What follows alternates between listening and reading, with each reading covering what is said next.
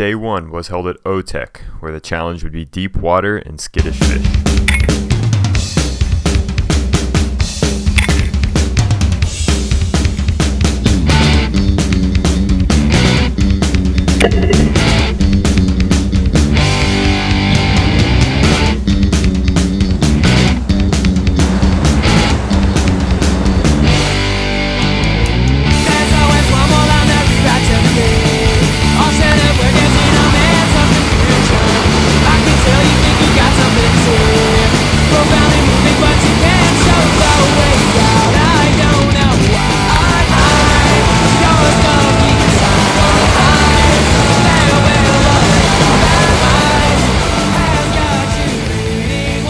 On day 1, we dove OTEC.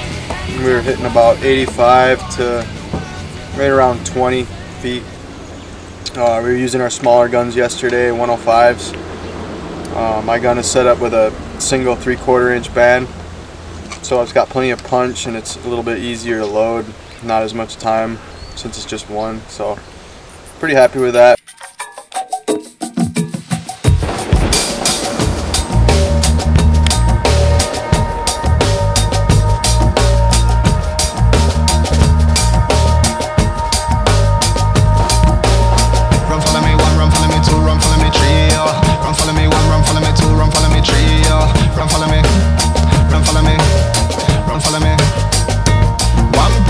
When she approached me, all I did was eyes her up, eyes her up. 1 or 2 questions she a fling after me, so I knew I had to spice it up, spice it up. After a while, a smile and personality suddenly took over me, made me feel like it was a dream, but really was reality. She handed her number to me, it really did feel sweet, yeah.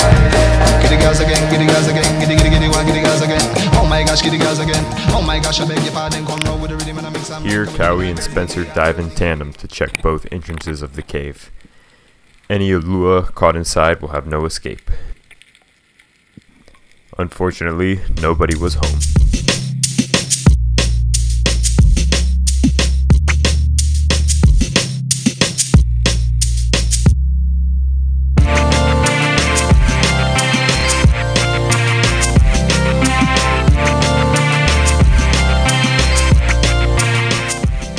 The table boss is a common fish in reef and rubbly areas. It starts life as a female and will have a yellow coloration. As it matures, it will become a male and turn dark. The taste is similar to an uhu.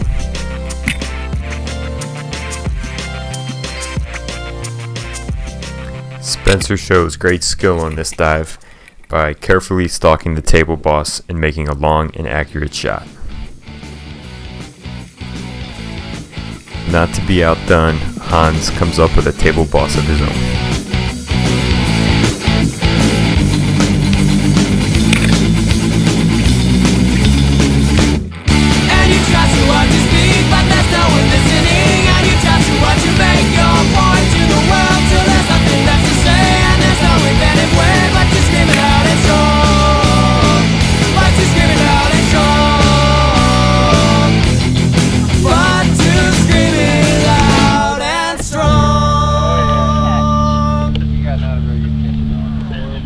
We got past the black hole and kind of down this side, and the current fucking started pumping. Oh. Then we just were stuck drifting with the current all the way down to the lighthouse.